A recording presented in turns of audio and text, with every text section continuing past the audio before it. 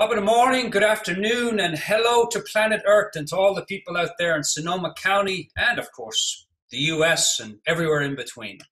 You're listening to the Celtic Coach radio show where science, spirituality, and self-discovery meet.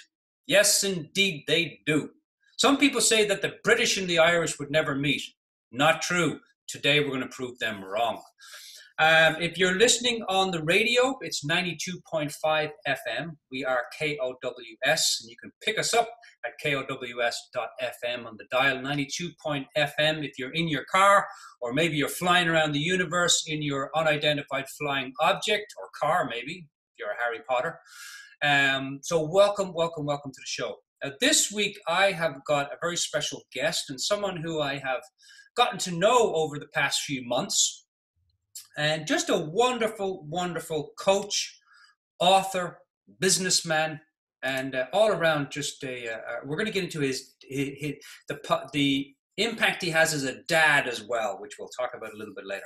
But our guest today, please welcome, is David Foster. He is a master coach and author and inspirational speaker. And since 2012, David's helped a lot of ambitious business owners and coaches throughout the world create things like balance, clarity, freedom, so that they can really live an inspired life, a life that they love. His work specializes in helping people connect with their true purpose, get clarity on their plans, and make massive progress fast so that they can have a growing business, better relationships with their family, and enjoy the life that the universe has to offer. David has dedicated his life to being a present dad, that's a present parent, creating a loving family unit and inspiring people all over the world to connect with themselves and their families before it's too late. He lives in beautiful Essex with his wife, Trix, and their two sons, Rocco and Enzo. Please welcome to the show, Mr. David Foster. That was such a beautiful introduction, Dermot. Thank you so much for that. And it's an absolute pleasure and honor to be here. Thank you for inviting me on. Oh, you're very well. And all true, David. I mean, I did not make up any of that. I just want you to know that. Today, ladies and gentlemen, the topic of our show is Where's Dad? And if you're in Ireland or Scotland, that would be Where's Me Dad? We're going to be talking about his new book from the title, Where's Dad?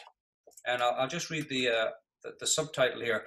Connect with yourself and your family before it's too late. Where's Dad? David Foster. I love it.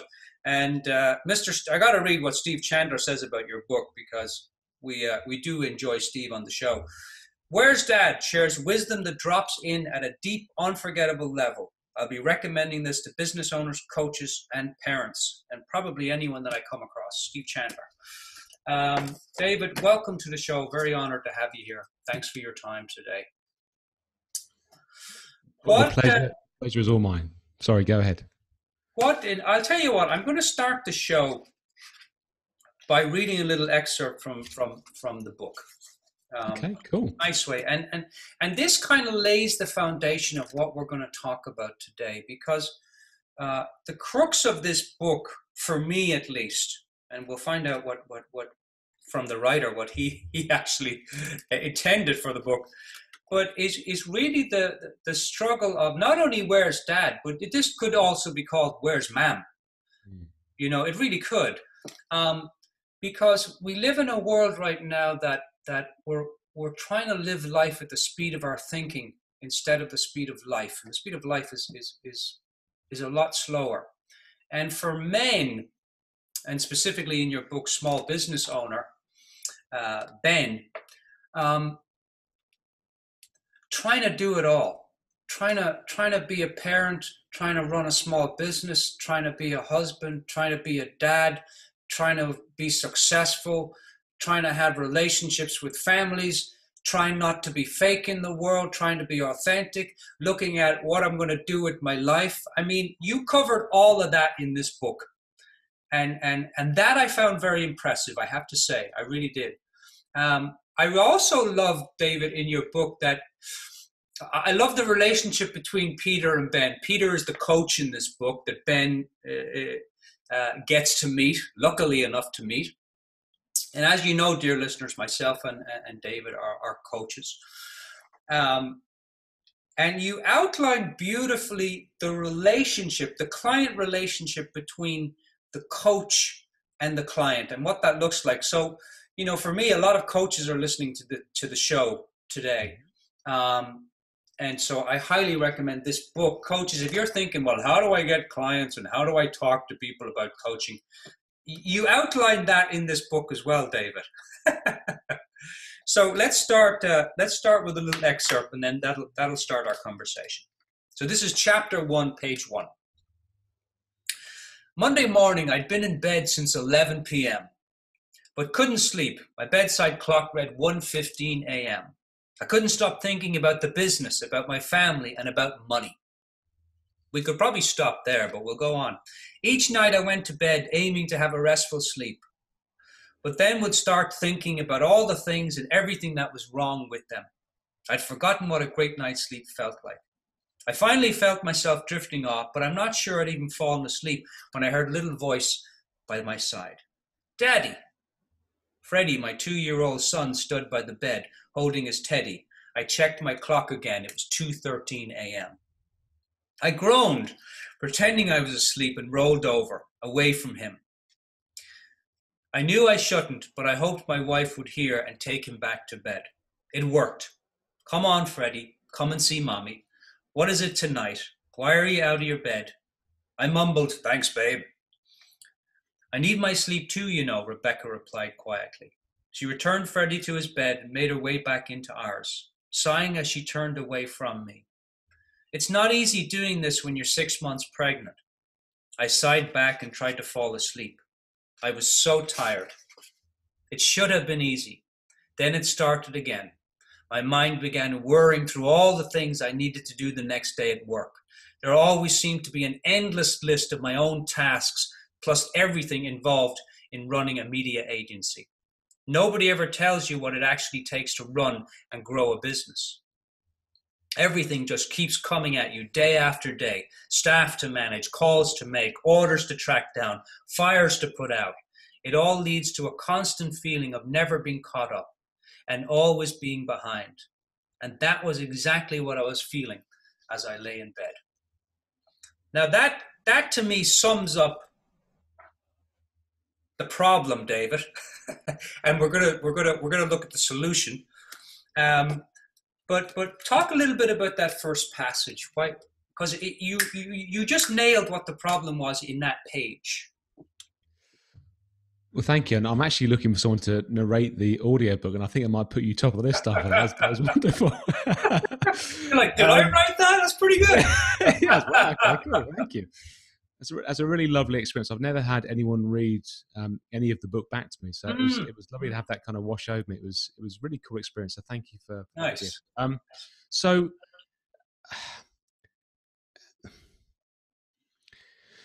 how do I explain the first chapter or the first couple of pages? Well, I've kind of lived that life. So I used to have several businesses, and what happened there wouldn't be out of the ordinary for me. Kind of laying in bed, feeling anxious, my thinking overtaking my whole body, my feelings, beset with worry with all the loose ends, the things I hadn't done, all the agreements I'd broken, all the things I had to do that I hadn't even put on my list, and try to kind of juggle and balance that whilst being a husband as well, and a soon-to-be parent at the time. So I kind of know the world of the small business owner pretty well, I would say.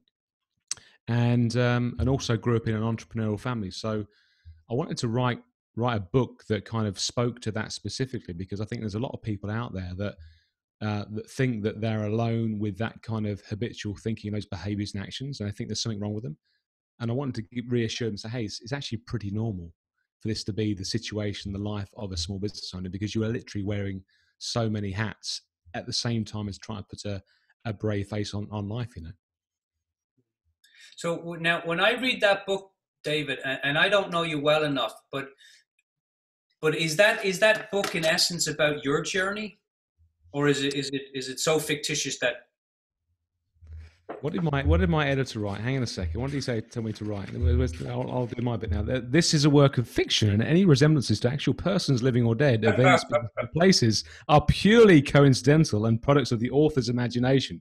So The book is a collection of life experiences from me, from being a child in a business owner's family, and from working with no end of clients around the world who would recount their stories and share their true life experience with me. So I try to get it as true to life as possible from a collection of those things, really. Yeah. So, because a lot of the like, I could really relate to Ben. Ben is the character in that I just read about, who's sleeping in bed. You know, he's married, has a wife, a son, Freddie, and another baby on the way. His wife is pregnant. And I could really connect with that story, not because I'm not married myself or kids, but I'm only an uncle about 29 times, but haven't gone down that Only road. 29. I know. Small Catholic family of 7 in our family, very small.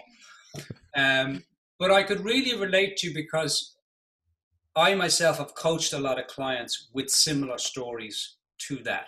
So I mean, I could really connect to it.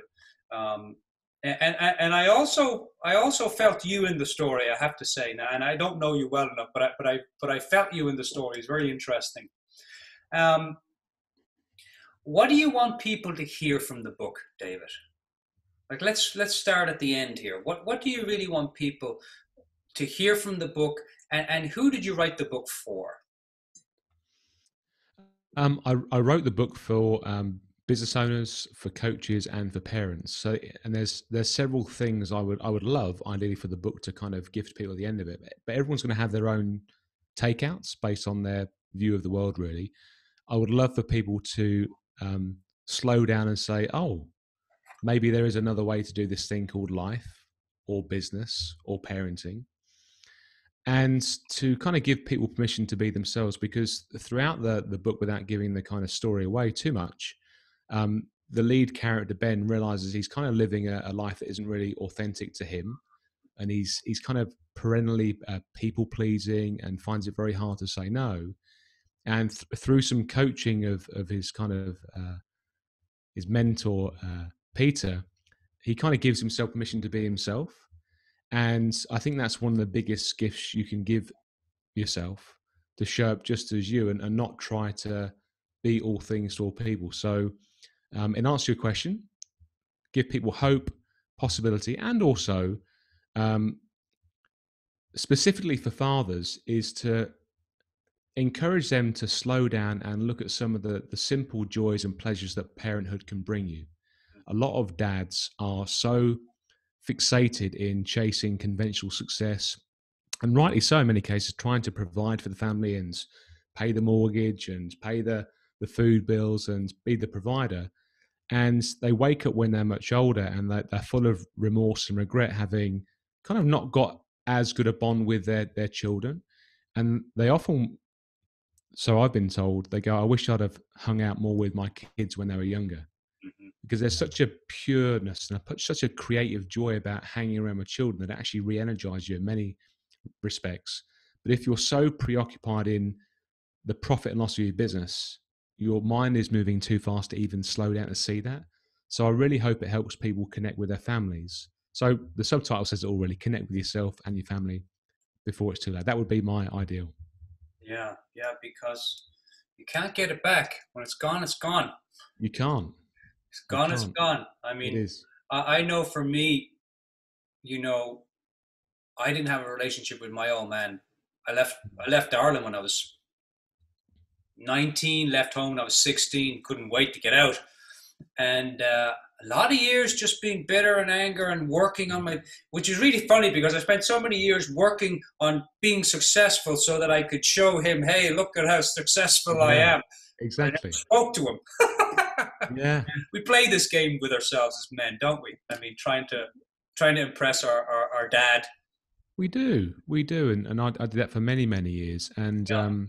I don't think you ever sort of lose it, really, So it's very in degrees. And I want people to get the right impression from what I just said. It's this book isn't about trying to get people who are business owners to pack up work and be a stay-at-home dad, unless they really want to, right? But it's also about being really present and slowing down to connect heart to heart with the people that actually really matter in your life. yeah. 10, 15, 20 minutes of pure presence on a daily basis with your child and your wife, actually, or your husband if you're a woman, that quality time can make such a massive impact in the life of the other person and your own life, actually, and create a really, really tight bond. And I think people underestimate the power of that. So, Oh yeah, yeah. They've done scientific studies with women, um, and they found chemically in their brains that if when your partner, your wife, your girlfriend comes home, it's for all the men out there. If you can either pause what you're doing, if that works, um, and you can give her about 15 or 20 minutes of your attention when she first comes in the door, that is worth gold in terms of for the rest of the evening and for the whole weekend, in terms of that connection. There's a chemical, I forget what the chemical is. Um, it's the connection chemical for women. is it oxytocin or is it? No, it's not oxytocin. There's another name for it. It's not dopamine. No, no, no. I'll think about it. I was reading it from, the guy David Gray, who wrote Men Are From Mars, Women Are From Venus. I do, yeah, I do know him, yeah. He talks about it in there. There's a specific chemical. They just found this chemical like maybe 5-10 years back. Oh, really? Yeah. And it's the connection chemical for women. So if you can give them your complete attention.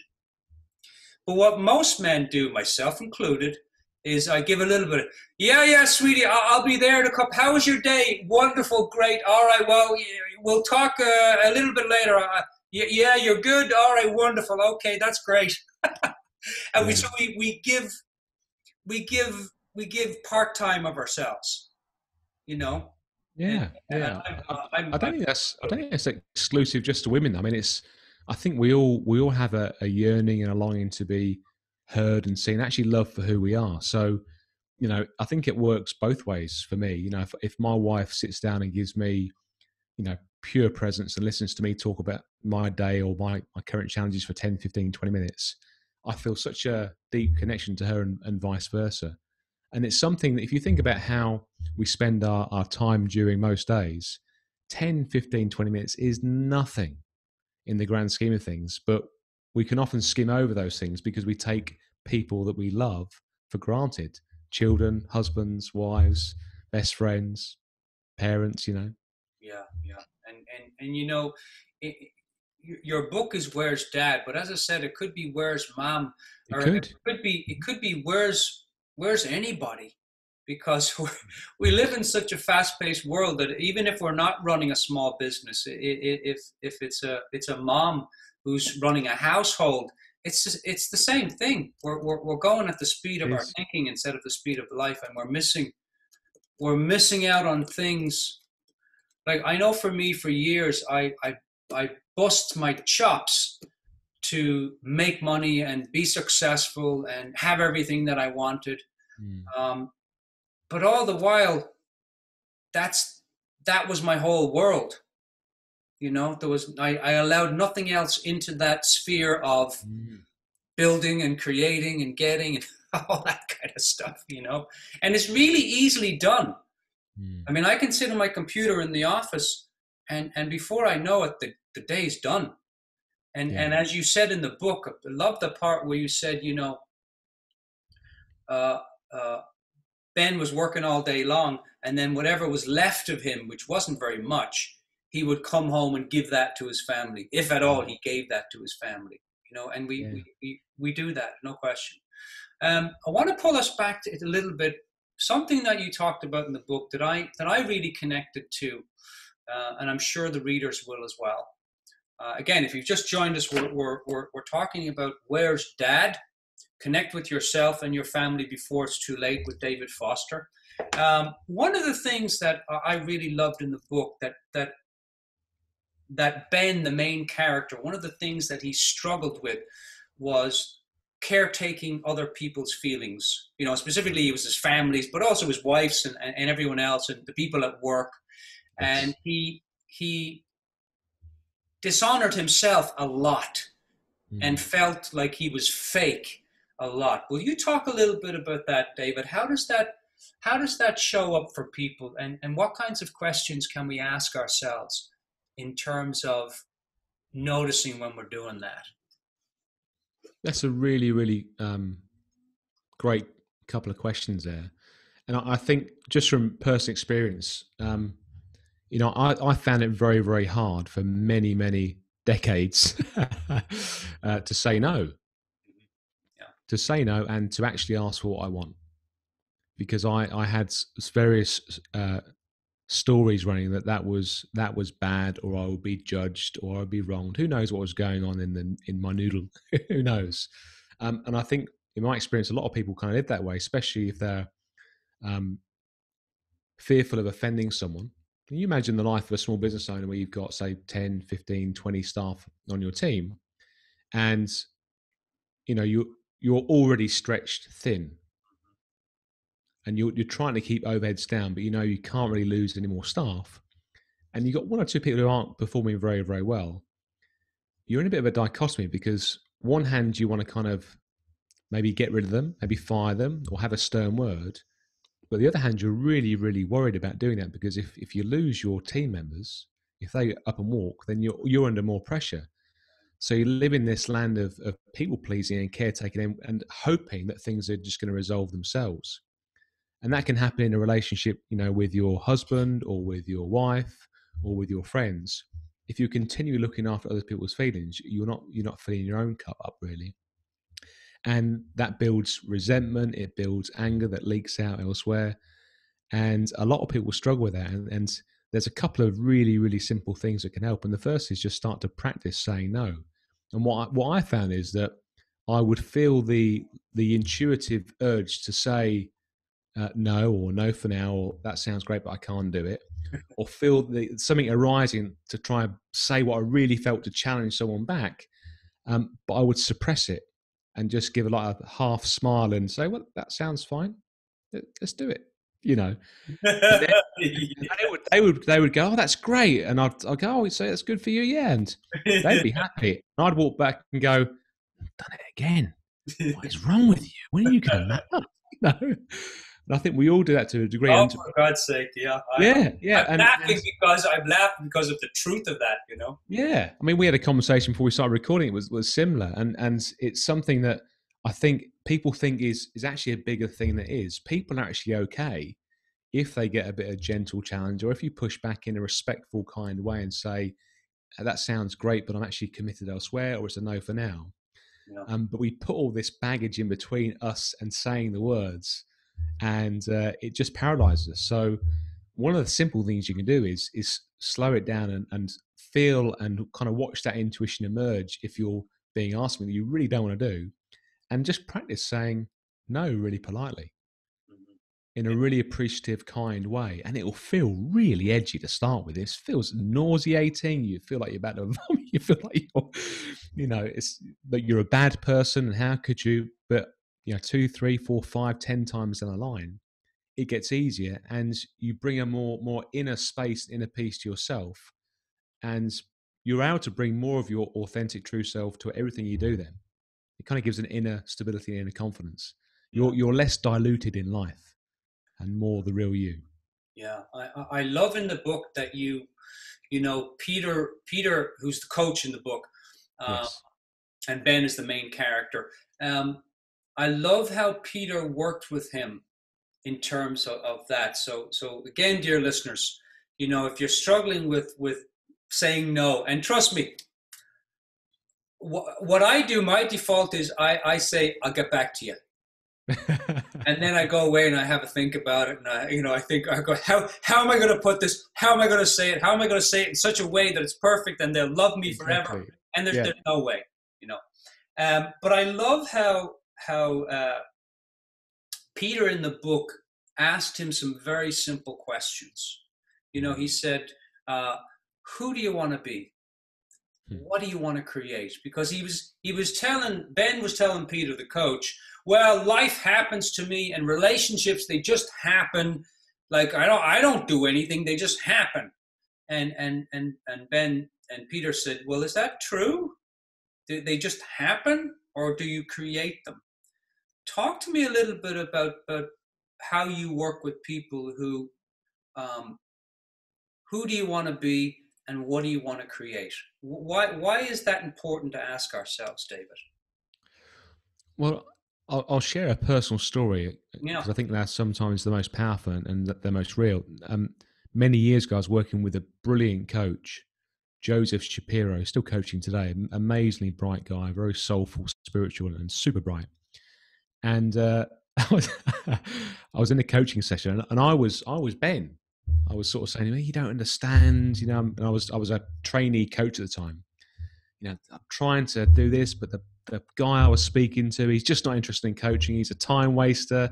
And that woman, she had no intention of buying coaching, and she was she was lazy, and I was just judging all these people and talking about various things where I was coming across like a complete victim.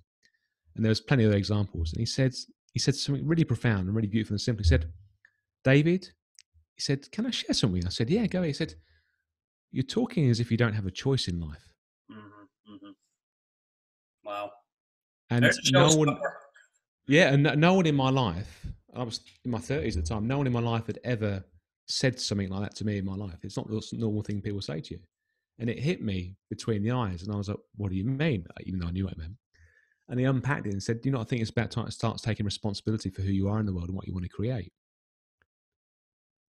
And the penny sort of dropped really. Hmm. And because it had such a profound impact on me, that's one of the things I always work with clients on, helping them see that they do have the choice to choose how they show up in the world, to choose how they be, how they behave, their way of being with themselves and other people, if they're open to living a created life versus a victim life. And once you kind of make that choice, it's much easier to understand, well, if that's the person I want to be and what I want to show up as, what kind of actions does this person have? How do they respond to someone when they're asked something they don't really want to do? Do they avoid it? Do they skirt it? Or do they face into it, into their own inner resistance and say, that's a really nice thing for you to offer, but it's going to be a no for now, for example. Yeah. So I wanted to try and give people a sense of that if they were newish to coaching, and to help raise awareness, and also for coaches to kind of see sometimes some of the most simple things in a coaching relationship, the most simple questions can be the most profound and make the most difference in a person's life. So that was the reason for kind of putting that in the book and trying to unpack it in a simplish way, if that makes sense. Yeah. Yeah. No, it does. Because, I'd often say to clients, um, why do you want to do that? Why is that important to you? It's such a simple question. Yeah. Why is it important? And it still surprises me today how many of my clients go, well, what do you mean? They know what I mean, but they're doing what you just did. It was like, I don't really know what the coaches means right now, but I know If I what. play dumb, it'll go away. Yeah, yeah. Yeah. And I'd say, well, why do you want to do that? That's a lot of time and energy and money. Why would you want to do something like that? And it's fascinating that they'll say to me things like, well, I don't have a choice, Dermot. I have to do it. Mm. Or they'll say to me, well, that's just how the cards are dealt, Dermot. Like no ownership or responsibility taken in terms of, and I don't mean that in a negative, judgmental way. I just mean it in they don't see or are not aware that there's a choice in everything. Even not making a choice is a choice. Exactly. Yeah. Choiceless choice, Beautifully said. as they call it. So I love that you outlined that in the book. Life happens to Ben versus Ben creating a life, and there was a beautiful conversation in there. I think it was the second time he met. Here's a question I loved in the book, and maybe you could talk about it a bit. Um, I'm not sure whether it was the first or the second time they met, but he says, can you imagine the possibility of living your life as yourself? Mhm. Now, I thought, what a beautiful question. Now, I've never asked a client that. I've asked variations of that. But can you imagine the possibility of living your life as yourself? Because he was trying to be everyone to everyone, and he wasn't being himself, and he wasn't even aware. He felt that, hey, I'm being fake, but I don't think he really was aware of how much he was doing that until he met his coach and started talking to his coach.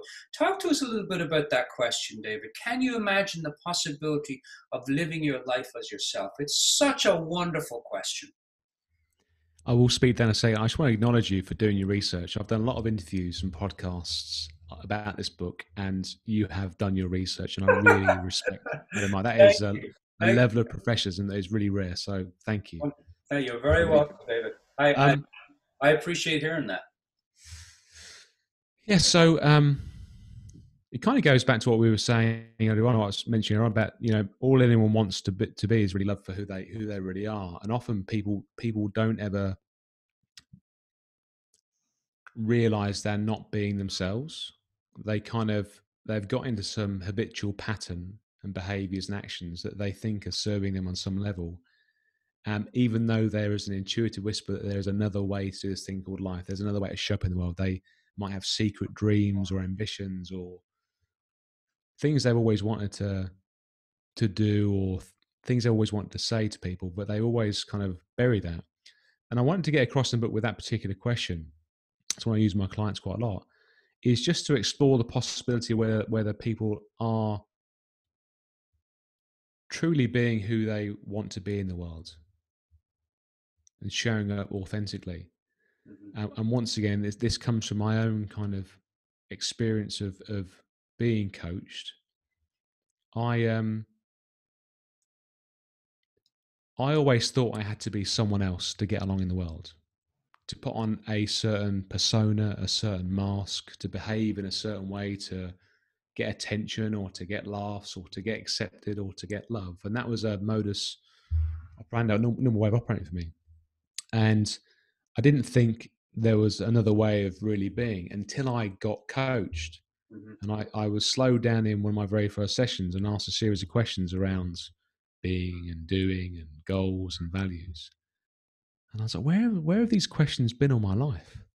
You mean I can actually ask for what I want, I can be who I want to be, and that will be okay in the world? And kind of that started the journey of me giving myself permission to be myself. And because it had such a lovely, profound, heart-opening, empowering effect on me over many years, I wanted to try and find a way of gifting that to the reader in some way, shape, or form, so they have a level of curiosity inside themselves. If they're showing up in a way that they feel is a little bit fake or inauthentic, to kind of explore what does bringing more of the real me to my life look like, and to be myself, or be yourself and show up that way. That was my kind of wish for that particular excerpt in the book. Yeah, no, that really does, David. I appreciate that. When I look at that question, can you imagine the possibility of living your life better? Can you imagine the possibility of having a better relationship? Can you imagine the possibility of having a better life? I mean, it's such a beautiful question. And you could ripple that question and just, instead of yourself, put in life, relationships, finances. I mean, the list is endless. It's a great question for people to, I think, consider. So we want to ask the listeners to ponder that question. One of the things in the book I loved was that Peter would often ask Ben, his client, to just sit on the weekend, and have a cup of tea or whatever, and just reflect on the questions, reflect on the conversations. Now, we're not saying, listeners, that you need to have a coach in order for your life to get better, because you don't. You could certainly read David's book and your life would get better because there's some great questions in it. But we're not saying that, David, are we? Maybe we are. Oh, do you know, it's a bit like asking a hairdresser if you need a haircut. I'm a coach, so I'm a big advocate of coaching. So I think that I would always encourage people to explore the possibility of Yeah. speaking to a coach. But no, you don't. You don't. There's 7.8 billion people in the world, and billions of those don't have coaches and are doing fine. But if there's a desire in you to explore what life could look like if it was different for you, and you have an interest in personal transformation and getting to a higher level in some part of your life, or even more empowerment in a certain area of your life, then coaching is definitely a viable option to explore. And there are some amazing coaches out there. I mean, Oh, me and yeah. you know a lot of great coaches, so you We- don't need one, but I think it probably helps. Yeah, no, we're honored to know a few good ones, that's for sure. Absolutely, yeah. Um, Share a story with us, David, something from your archives, in terms of working with men that run small businesses and are are close to the character in your book, Ben. Share a little bit of, like, what are some things that you guys talk about? What are some questions that you ask people to kind of help them open up a bit and look at a bigger picture here? Let me think of a couple of client stories to illustrate the point. So, I used to work for a franchise coaching organization called eMyth, Mhm. and it's an amazing book, The eMyth Revisited. I think it's called Why Most Small Businesses Fail and What to Do About It, or Wonderful, something like wonderful that. one. And there's some really cool hidden messages inside that book. One of which is being really connected to they call it your primary aim, which is your main purpose in life. But the one that most people take away is that as business owners, if I put systems in my business, I can be free of the business, franchise the business, and go and live a life I really want to live. And I used to find people would come to me and say, I just want systems. And I'd say, well, why? Well, because my business is a grind. I don't like it. I hate it. I'm working really hard. And I think there's a lot of people out there. The reason I share this is because there's a lot of people out there, I think, who have started a business in a field that they are technically gifted in. They might be a great carpenter, so they start a carpentry or building contractor business, or they may be good at selling advertising, so they start a media agency. Right, right, yeah. And they have the shock of their lives because the distinction between being technically good at something and actually running a business is night and day.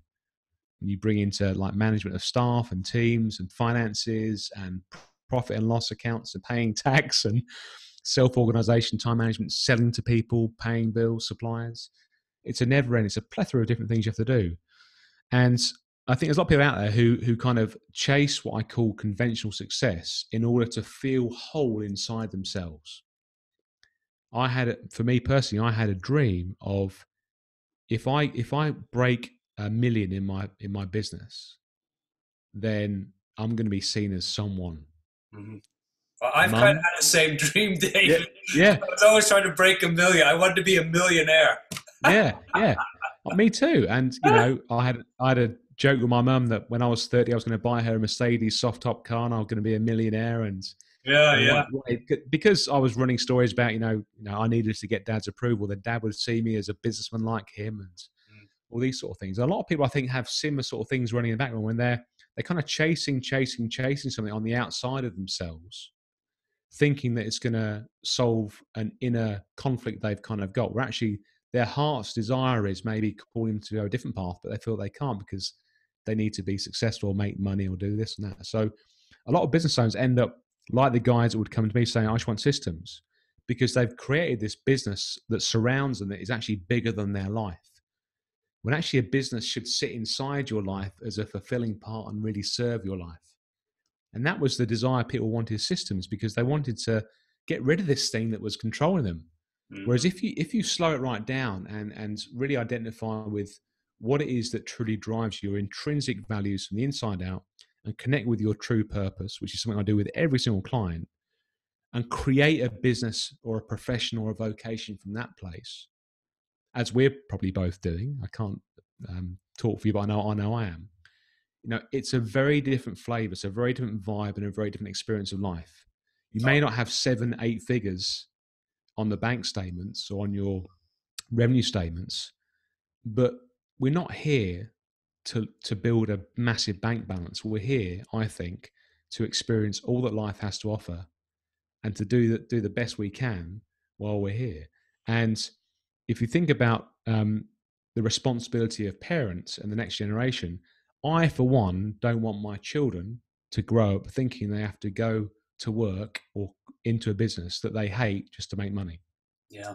Yeah. I want them to do something they love and realize it's okay to do something you love and get paid in a really healthy way for it, and experience all that life has to offer.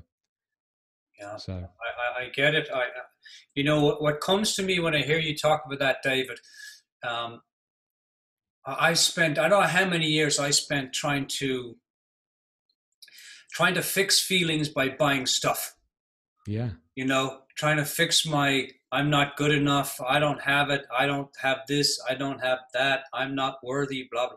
Trying to fix feelings by buying more stuff. And it's kind of cool in the way that I got all the stuff, because then I realized that the stuff is not going to fix the feelings. Yes. You're spot on. You're spot on. So happy are those who get what they want, because then they can see that they don't need it. Yeah, yeah. No, I've had it both. I've had big success and massive failure, and lucrative windfalls, and then lost loads of money and stuff. And I think it takes those sort of elements in life to go, what's really important to me? Yeah. Back to the question, who do I really want to be in this world? What difference do I want to really make? And it's okay to have both. Like it is. I want to be the advocate for the listeners here. It's okay to make a buttload of money. Totally. And have a great life. You can do that. Now, I, like you, David, came to the realization after a lot of pain and suffering. When I was 30, my life just completely fell apart. And then I started looking into things like self-development, spirituality, yoga, meditation, all sorts of stuff. I was in LA, so it was like I was a kid in a candy store. I went nuts with all the self-development stuff. It was a wonderful time. It was really wonderful. But I came to the same conclusion that it's something my mother said to me a long time ago. You alone can do it, but you can't do it alone. And see, that's where I think coaching really comes in. For me, coaching was a whole, it was, you were talking about, sometimes we have these hobbies, and not every hobby you have to make into a business. You can actually have the hobby. Yeah. So I love what you said earlier, because that's what we do. We're like, I'm kind of good at this coaching thing a little bit. I think I'm going to leave my job and I'm going to become a coach. And then reality hits, and it's like, oh, wait a minute. I have to manage my time. I have to manage people. I have to manage my money. I have to get on track. I have to look at client cultivation. All this stuff. And it's like, holy moly. Yeah. And so I think when I truly got, and again, I'm not saying that people need to get coaching. However, I'm like you, David. I'm a huge advocate for coaching, because I know the value of it, because I've had it in my life. Yeah. But I didn't really get serious about my life till my life fell apart, and then I started looking at, I'm not a person, used to be, that would be saying, I need help. That was not on my, and the character in your book was the same way. Ben was not even though he knew his whole life was falling apart, even in his first session with his coach, the coach says, well, how's it going, Ben? And he said, oh, good, things are good. I got a few things to work on like most people, but mostly things are good. And we do that to ourselves. We BS ourselves until, the poo really hits the fan, and then it's like, oh, I need help. Did you have a moment, David, where you were like, I need help. This ain't happening? Yeah. I'll come to that in a second, but I want to just echo something you said a few minutes ago, for the listeners out there who have, have businesses, or who are really chasing success and they love that. There is nothing wrong with having a really high value and like a priority on making money. if it really drives you. For me personally, and the character Ben, he's chasing that dream of being successful, making money, but he's doing it for the wrong reasons. He's not being himself. And the book kind of evolves and shares that story. So there's nothing wrong with it if it's high on your list of values. For me, family is probably more important in many respects. For me, many moments in life where I perceived that life was falling down around me. The one that springs to mind was when it was 2 weeks before the birth of my first son. And the context is here, we tried for a child for 4 years. I think we had 4 miscarriages in 4 years. Yeah, it was, looking back, it's pretty normal now. Now I understand more about how conception happens on a biological level. If there's something not quite right, then the mother rejects it, right? Or the egg rejects it. So, but at the time it was horrendous. And we eventually fell pregnant. And it was a very nerve-wracking pregnancy because I was in the throes of a business that I didn't want to be in a business partnership I didn't want to be in. I was blaming everyone else for my own shortcomings and not owning the fact that I'd co-created this business that was costing loads of money, having had great success. And 2 weeks before my first son was born, I was sitting in a hotel with a liquidator to liquidate the company. And the business had loans against it that were guarantored to my house. Gosh. So imagine this. So, wife, 2 weeks away from having a baby, and I'm signing papers that could mean we lose our house. And I knew that I had to find a way of reinventing myself in some way, shape, or form. And my first son came along, and it was a seminal moment. I held him in my arms, his eyes locked mine, and it's really hard to explain it. It's just I can't put words around it. But I said to myself, I'm done. And I said to him, I'm done. I'm done with this. I didn't know what that looked like, right? He probably looked at you with those cosmic eyes, David, and said, David, get your act together. He literally did. And my heart opened. It burst open. I was like, okay, I'm done. Wow. And the next day I emailed my business partner and said, we've been on this journey, but I've had an epiphany. I'm done. And I spent 11 months working myself out of that business and at the new business we created, and walked away with nothing. And I just knew I wanted to use my experiences to make a difference in the world, to help people to not go through what I went through the last 2 or 3 years of that business. And then I discovered this thing called coaching. I was like, where the hell has this thing been hiding? Because I'd ended up over the years paying thousands, tens of thousands to consultants, experts who would come in and do okay work. But once they went, nothing had really changed. Yeah. But coaching is really about flicking those internal switches and that real deep level of transformation in some cases. So when the coach leaves the relationship, the person's on a completely different course with their life and fully empowered. Yeah. And I love the flavor of that and wanted to dedicate my life to helping share that with the world, really. Yeah. I think one of the things that surprised me when I first got into coaching, because I thought coaching was about, all right, you coach the person, you meet them a couple of times a month, you coach them, and that's it. But it's really a relationship. So you're not, like I often tell coaches, and you and I both train coaches to build their business. We do, yeah. And one of the things I often tell them is, look, this is like, it's like you having a new relationship with a new boyfriend or girlfriend. It's a relationship.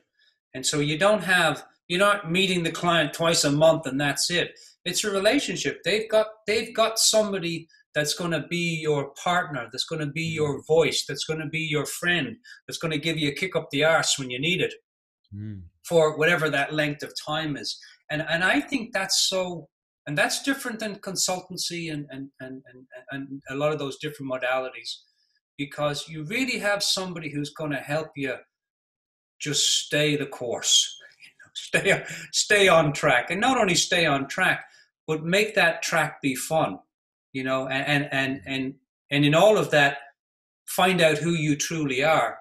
As Oscar Wilde says, be yourself because everyone else is taken. My I love favorite that quote. Yeah. Yeah. there's 30 million small businesses in America, Mm. and 60% of those businesses are run by males, by men. So, men, read this book. It's going to be very helpful for you. All whatever 60% of 30 million is, read it. David, I want to start kind of bringing us here to the end of your book, and I won't give away the ending, but let's just say I read your book in a weekend. My girlfriend was like, "What are you doing?" I just read a couple more pages. Well, we're going out for a walk. I will just 2 more pages. All right, we'll sit down and have a cup of tea. Well, hang on, I'm going to get a few pages here before we. And I finished your book over the weekend. It's that's great. It was like a really good cup of tea. That's how I experienced your book, and I liked that. that it's a self-development book. It's a self-help book, but it's done in a way that is not, okay, if you want your life to be better, ask yourself this question, and then ask yourself that question, and then get a strategy and a system and a structure and prioritize this, and this. I really like that you laid it into a story that I think moms, dads, uncles, brothers, sisters, if there are some sheep out there that can read, would really relate to. It was very relatable, the book on so many levels. Can I ask you a question? Yeah, please. And thank you for that lovely Finally, somebody interviews me. Yeah, no, I'm going to do it. Don't worry. Take it away, Dave. Well, you're really good at interviewing too. You've done a lot of interviews over the years yourself. It takes one, no one. But, firstly, I might change the Steve Chandler's endorsement to Dermot's endorsement on the front cover. It's like a really good cup of tea. Sorry, Steve. So, what if you can pinpoint like one takeaway that you got from the book that like made an impact for you when you read it? What would that one takeaway be? Well, there was a few. One of the things that really stood out to me was that I'm responsible for the choices that I make. I'm responsible for being Dermot. I'm responsible for the negative and the positive. That really stood out to me. Let me reflect on that for a second, David, so I can give you maybe a better answer.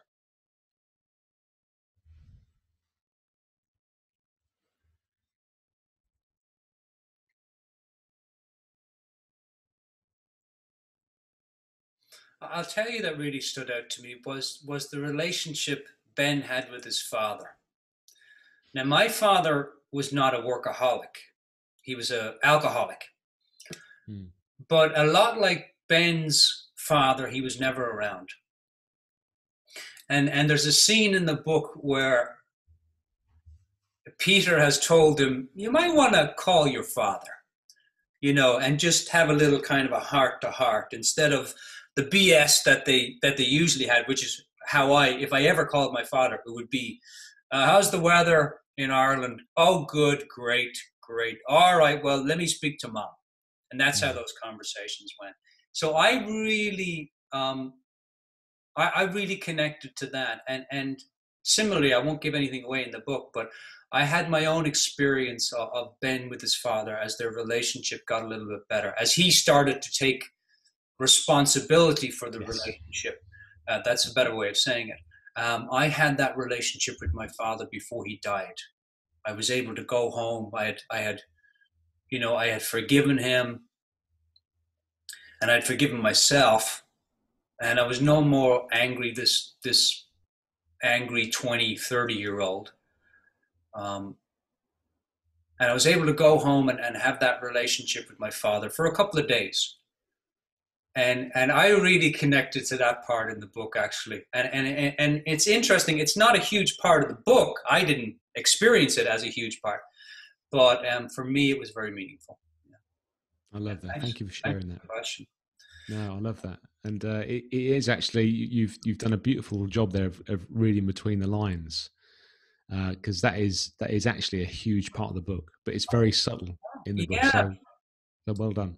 yeah, yeah. I felt that. David, do me a favor just as we close. I could talk to you all day, but again, if you Likewise. just joined the show, everyone, you've missed it. But we're talking to we're talking to David Foster about his new book, Where's Dad? Connect with yourself and your family before it's too late. Beautiful, beautiful book. And again, it could be Where's Ma'am? Connect with yourself and your family before it's too late. Take everything that we talked about today. No pressure, but take everything that we talked about today, David. What do you want the listeners to walk away with from our conversation? Either from our conversation, or what would you like them to walk away with from your book? Actually, let's do both, from the conversation today and from the book, just to put the pressure on you. So what would I like the listeners to walk away with from the conversation today? Yeah. Curiosity. And from the book, I think I'll just share the Oscar Wilde quote, which is, be yourself, everyone else is taken. Beautiful. And what about, was that for the show or for the book? They kind of interlap like a little Venn diagram. Beautiful. Beautiful. All right. I should know you professionals, they can easily just take both, and beautiful. David, thank you very much, sir, for your time today. It was an absolute pleasure. I really appreciated getting to know you a little bit more too over the course of our talks before the show. And thanks for writing the book. It's a lot of, as Steve says, time and energy, and I know because I'm doing it myself right now, and it's a labor of love. So yeah, so I really appreciate that you took the time to write the book. So thank you very much for that. And to all the listeners out there, again, where can they pick up the book, David? Is it on Amazon? It's on Amazon. Yes, it's on Amazon globally. So Amazon.com if you're in the States, or .co.uk if you're in the UK, or whatever the URL is in your relevant country. And there's actually, if people are curious and they want to download 5 sample chapters, they can actually go to my website, which is really simple. It's davidfoster.coach/book, or even just davidfoster.coach on the homepage, and they can click a button on there and take literally the first 5 chapters in the front cover. And yeah, have a little taste of the book there if it calls them, and if not, that's okay too. And it's been an absolute pleasure and joy to sink in a bit deeper with you. And I really appreciate what you're up to in the world. Love your show. Love what you do with your coaching practice and the way you inspire many, many people. And it's been a real pleasure to be here. So thank you. Yeah, thank you very much, David. Appreciate that. Where's Dad? Connect with yourself and your family before it's too late.